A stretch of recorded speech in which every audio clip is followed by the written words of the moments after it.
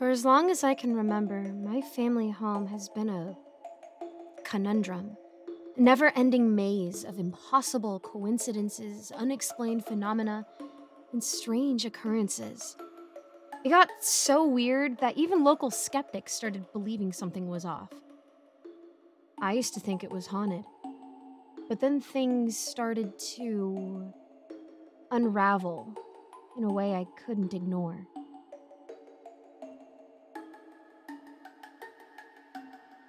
Let's begin with the most benign glitch. Objects would randomly disappear. My keys, for example, vanished from the kitchen counter only to reappear inside the fridge. Then there was the journal I kept as a teenager. It disappeared for months, reappearing one day in a dusty corner of the attic, its pages filled with words I didn't recognize. Then, more unnerving things started to happen. Once, while walking down the hallway, I experienced an overpowering déjà vu. I was engulfed by an emotion I couldn't quite put my finger on, like nostalgia, but more intense. It felt as if I lived that moment 1,000 times before. I brushed it off until one night I had what I could only describe as a near-death experience, NDE. I was suddenly enveloped in light and warmth, as if drifting into another realm. I felt an overwhelming sense of unity, like I was connected to everyone and everything. And then, just as suddenly, I snapped back into my body, lying on my bed.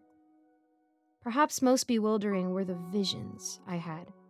I hesitate to call them visions because they felt so real. But what else could they be? Faces of people I didn't recognize appeared in my dreams, accompanied by feelings of love or intense familiarity. And then I'd meet these people, weeks or even months later, as if fate itself had arranged our encounter. I started researching these events, diving into ancient texts, modern science, and arcane philosophy, and let me tell you, the rabbit hole is deep. My search led me to Gödel's incompleteness theorems, mathematical equations suggesting that some truths can't be proven within a given system. It felt like an echo, reverberating through my mind. Could it be that our understanding of reality is forever limited, always eluding complete comprehension? And then there were the unidentified aerial phenomena, UAPs. We lived near an Air Force base, and growing up, I often saw strange lights in the sky. But what stood out wasn't just their bizarre flight patterns, it was the timing. They appeared when something significant happened in my life, almost like cosmic milestones marking my journey.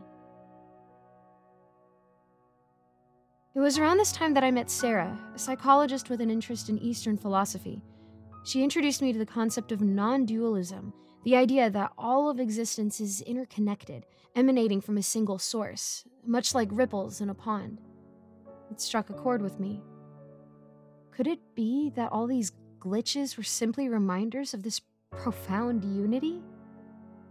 Sarah and I began to document our experiences in what we jokingly referred to as the Big Book of Glitches. Over time, the tome grew thick with accounts not just from us, but also from friends and strangers who had been lured by the inexplicable magnetism of our home. Even the concept of death took on a new meaning.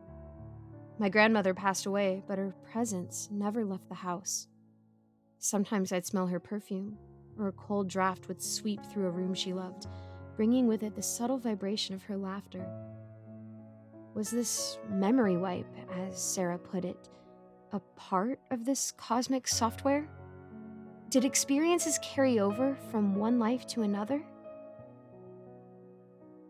As years rolled by, I began to see the glitches less as anomalies and more as features, intricately woven into the fabric of our lives. They were like Easter eggs, hidden layers of reality, waiting for us to discover. Was our collective understanding of reality evolving, getting us closer to the source code? Or were we simply participants in a cosmic game with rules far beyond our understanding? Sarah and I soon realized we weren't alone in our quest.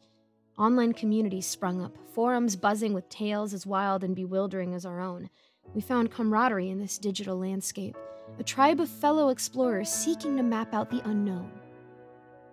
We coined it the age of open source spirituality, a decentralized, user-driven approach to understanding our reality. It was exhilarating, but also terrifying. The more we delved into these glitches, the more we sensed the shadowy contours of an intelligence, something or someone that seemed to be guiding us, or maybe manipulating our actions. Were these the architects of the simulation, overseeing their grand experiment? The strangest part was the sensation that the glitches were starting to respond to our thoughts, as if the code was becoming self-aware or adapting to our inquiries. Simple patterns emerged, and then more complex ones. It was like cracking the security of an impossibly sophisticated software, each revelation pulling us deeper into its labyrinthine logic. Finally, we couldn't resist the impulse to try something audacious. Gathering a circle of our closest confidants, we decided to attempt a collective action. Something so focused and intentional that it would either confirm our theories or expose them as the ramblings of overactive imaginations. We chose a date, synchronized our watches, and at the exact appointed time, we all concentrated on a singular, almost absurdly specific thought: that a blue rose would manifest in the center of our living room. This was our ultimate cheat code, a command designed to interrogate the very foundations of our reality. As the seconds ticked by, the room grew thick with anticipation, each of us submerged in a sea of focused mental energy. And then, just as we were about to surrender to disillusionment, it happened. A soft pop, a brief flicker of light, and there it was. A blue rose, impossibly vivid, standing tall in a vase that had been empty moments before.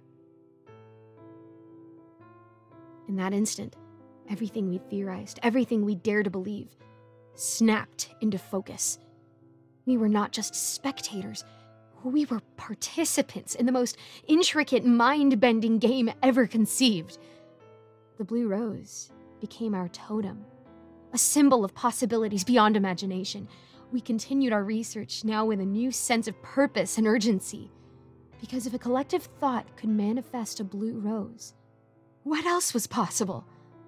Could we rewrite the glitches, recode the simulation, heal the fractures in our world? The implications were staggering, and not a little frightening. But we were committed to diving deeper, no matter where this rabbit hole would lead us. Because now we knew the only limit was our own belief in what's possible. And the game of reality had just become a lot more interesting.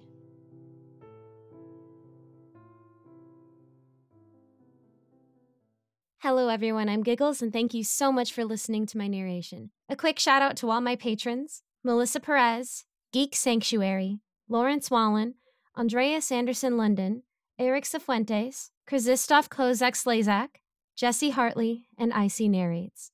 If you want to become a patron today, you can check out the link in my description below. And as always, thank you so much for your support. I'll see you in the next video.